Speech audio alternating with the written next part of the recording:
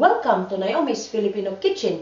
Today's recipe is Adobong Palaka, frog's legs adobo.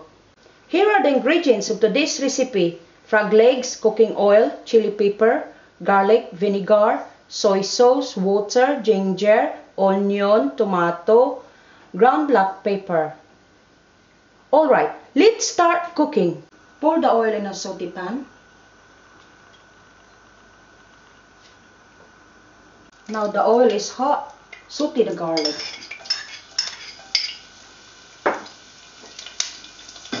Give it a stir until it turns golden brown.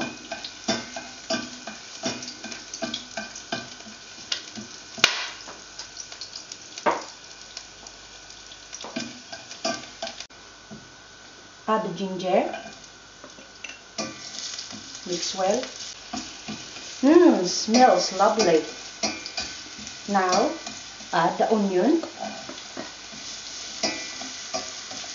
Keep stirring until it turns soft.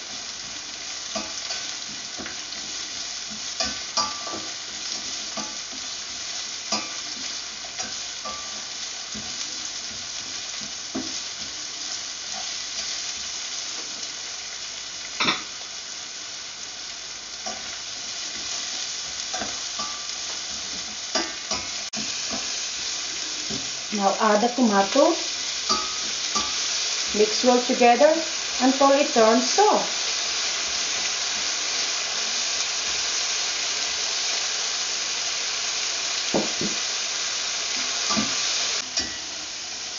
Now add the frog legs. Give it a stir.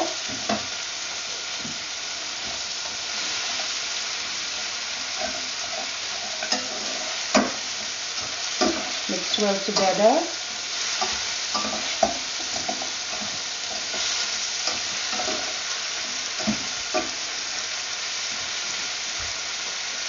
Now add the vinegar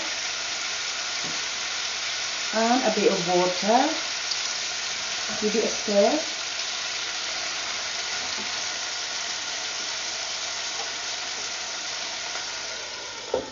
Cover and simmer. After 10 minutes, season with soy sauce,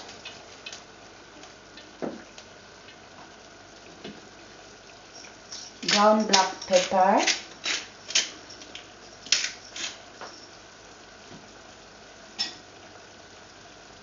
and chili pepper.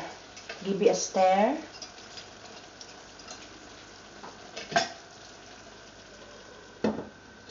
Cover and simmer for 2 minutes.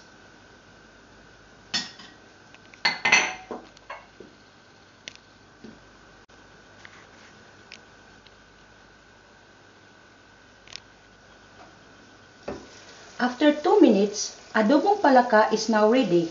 Serve with rice and enjoy.